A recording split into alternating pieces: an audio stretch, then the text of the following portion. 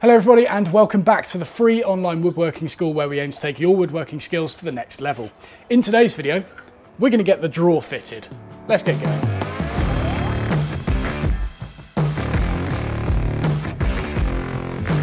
Fitting a traditional drawer. This is one of the hallmarks of fine furniture making, so it's quite important we get this right. Now, if you'll remember in the last episodes, we made the tails of the drawer sit slightly prouder than the pins. And so the first job we need to do is flush that off and get this side flush with the end grain on the front and the end grain on the back. Once we've done that, we can start shaving off material from that entire side and get it a lovely smooth fit. And so for this, if you're able to clamp the entire drawer nice and low in the vise like this, and you've got support across the entire length of it, then go for that. That'll be a really good way of doing it, and I've got that advantage with the nice wide jaw chop I've got here. If, however, you're working with a quick release vise, for example, which is what most of you probably will be, you'll have bars underneath here, which will prevent you from getting the drawer in the entire way. Thus, you'll need to clamp it up here. I wouldn't advise doing this because this doesn't make the drawer very stable, and that skewing action may start introducing gaps and loosening those joints. And so you want to make sure it is supported right around the area that you're cutting. And so if you find yourself in that position, the best bit of advice I have for you is to remove the bottom of the drawer by removing that screw and pull it out. And then you simply get a piece of material, clamp to your bench, slightly overhanging it, and then you hook the drawer on like that. You could do it like this with the base fitted, but it's a little more stable if you've got this piece of material sticking out a little bit further, but it's up to you. This is a really good way of doing it though. Just make sure that this material is nice and thick and strong because you don't want it bending over the edge of the bench while you're trying to plane it. And so I'm going to use a combination of both of these methods. The drawer's going in the vise, and then I'm going to slide a supporting block from behind just to give that face support across the entire length of it, and then we'll get this clamped down as well. Now, the size of plane you use to flush off this joint is completely up to you. You've got a choice of a block plane, a smoothing plane, or a jack plane. For a drawer this small, I would recommend going for something like a smoothing plane because the overall length of this and the width is perfect for flattening those short sides and slightly longer back. However, in this video, you're going to see me using a jack plane. The reason for this is I have a 50-degree blade in this jack plane at the moment because I'm going to be dealing with some pretty wacky grain on the side of this drawer, and I don't want to cause any tear out. And by increasing the cutting angle of that plane, it will act more like a scraper plane and give me less tear out. Whereas it's slightly more difficult to achieve that on my number 4 plane because I'd need to put a back bevel on it, and it would basically involve writing off a blade, which I don't really want to do. And so this with a dedicated 50-degree blade is going to be my go-to option. The only problem is it's going to be slightly cumbersome for this task. And if you want to know more about increasing blade angles to reduce tear out, then I've done an entire lesson on it on my free online woodworking school, and there'll be a link to that in the supporting resources below. It will help you deal with wacky grain such as curly timbers, reversing grain, and all sorts of other things that you will eventually face as a furniture maker. And so when you do face it, you will know exactly how to tackle it without all the headaches it will invariably cause. And so this blade is incredibly sharp, and bear in mind at the moment I have the luxury of being able to go straight off the end at the moment because I'm not quite cutting that end grain, but you've got to be super careful with this because as soon as that blade catches the end grain, it may want to break out. And so I'm making the most of it now while these tails are sitting proud, but as soon as I feel it snag it, that's where I'm going to stop doing through shavings and I'm going to begin working from the outsides to the middle and this outside to the middle as well.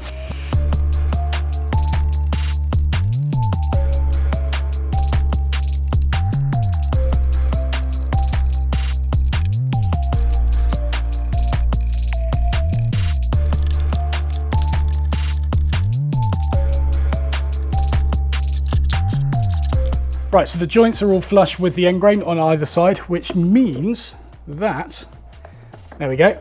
So it's just snagging. And the reason I knew that would be a good fit is because we originally sized the back of the drawer to be a tight fit in there.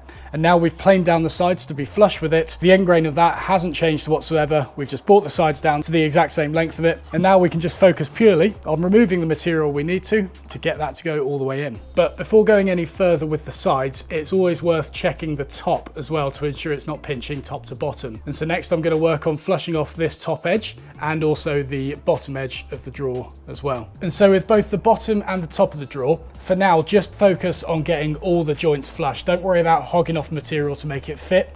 Just get everything flush on both sides, and then from that point, we'll start removing material to make it fit. All right, that is looking much better. And so you might be able to see we've got a very small gap at the top of the drawer. This is actually a good thing because with all four sides of this drawer, as the humidity changes throughout the year, it's going to want to expand and contract upwards. And so if the fit is incredibly tight from top to bottom, this will undoubtedly expand and then lock itself in the cabinet. In which case, to remove it, you'll need to take the back panel off and punch it out from behind. And so we'll dial in that gap towards the end of this video. But for now that I can see I've got clearance top to bottom, we will refocus our attention on the sides of the drawer and make sure that it's able to go in the entire way. And so with this stage, it is quite difficult to see where you actually need to remove material from. And so what I tend to do is push the drawer in as far as it will go, give it a little wiggle, and then if possible, try and move it in back and forth as well. And then basically have a look at the sides and see where the shiny spots are and where it's rubbing. And so looking at these back tails, looks pretty similar until you lower your vision and you can see that it's actually a little bit glossier than the rest of the material, meaning that that is the area it's rubbing.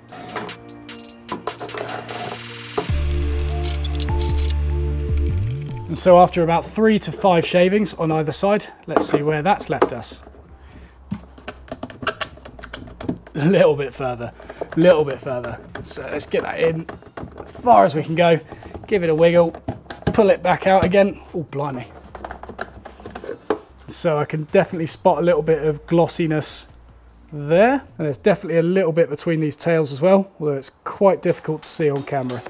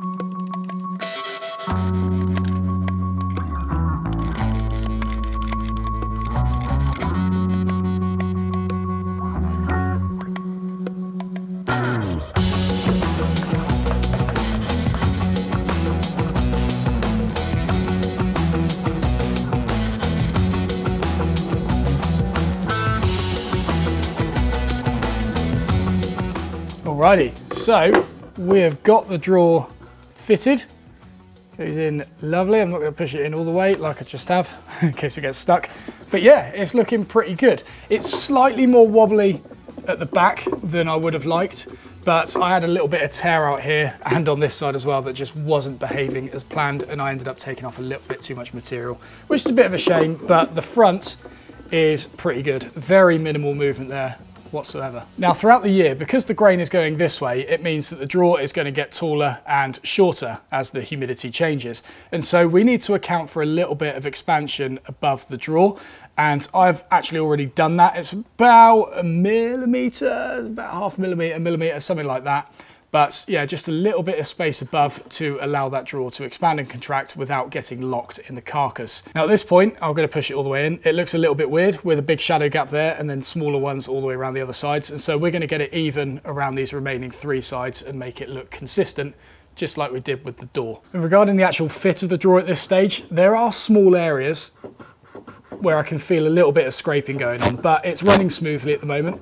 I'll sort those areas out when it comes to sanding, so I don't want to get it completely frictionless at this point, because by the time it comes to sanding, I'll end up making it way too loose. So having a little bit of resistance here isn't much of a bad thing, as long as you've taken off the majority of it, the faces are nice and flat, and the drawer is running smoothly. And so to get this shadow gap even around the drawer, instead of taking off material from this face and potentially making the drawer wobbly, we're going to do it with a very small chamfer. So for this, I find the best way to do it without breaking out end grain on the back here is place the plane on at 45 degrees and skew it up off towards the end grain. Don't skew it down like that because you'll be cutting against the grain if you do that. So across the edge, get it nice and flat on there, and then just twist it round so that it's facing up.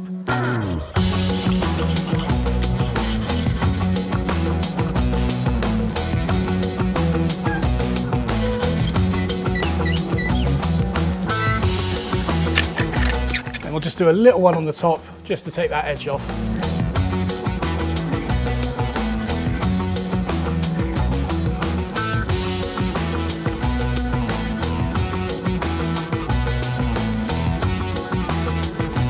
Okay, so now the sides are fitted, let's get the back flush. Nothing too special here, basically just get it flush. Obviously look out for the areas here where the end grain is unsupported and up at the top here as well.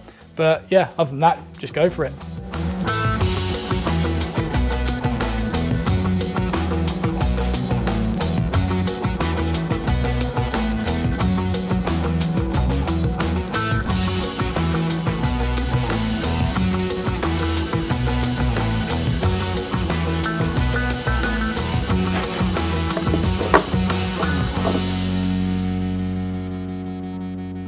So the only thing we haven't done at this point is obviously clean up the front of the drawer. We're not going to do that until we get the drawer stops fitted, which is what we'll be doing in the next video. So as always, thank you very much for watching. If you enjoyed the video, please don't forget to press the like button, subscribe if you haven't already, and I'll see you in the next video where we get these drawer stops fitted.